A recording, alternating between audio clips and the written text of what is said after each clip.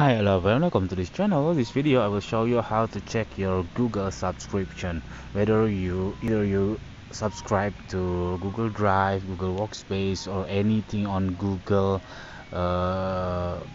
subscription. You can check it through this method. You just go to your settings and then go to your Google, and then here you can change your account you want to check, for example this account, and then you can click manage your account, your Google account, and then you can scroll to the right until you can find this payment and a subscription.